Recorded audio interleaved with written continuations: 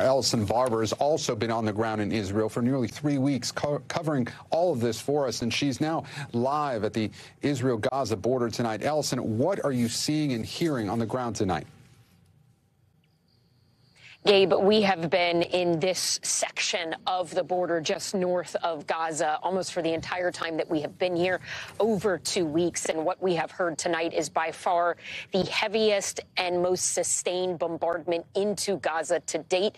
We have heard just the constant sound of booms in the area behind us. Gaza is that dark area just behind me for about 3 hours now.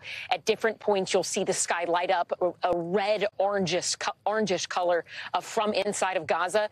As you heard in Richard's reporting there, according to the Israeli military, a spokesperson, it was about 8:15 local time. It's now 2 a.m. when they announced that they were expanding their ground operations into Gaza.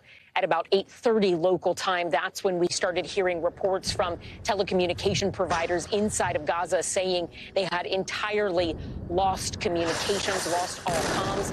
Palestinians' Red Crescent has said that this is particularly challenging for them because they say it also means the primary emergency number, 101, is not working, and that ambulances are having difficulty responding to assist injured people, injured individuals. Remember, for weeks now, the IDF has been telling civilians in the northern part of Gaza to evacuate south past the river. But a question that has been posed in recent days by people associated with the UN who focus on working inside of Gaza is what choice really do people have? There are still airstrikes that have been going on in the south. There have been bombings along the main highway that leads to the south. They say people are being told to leave their homes. They're not sure it is safe to go south, to drive that way.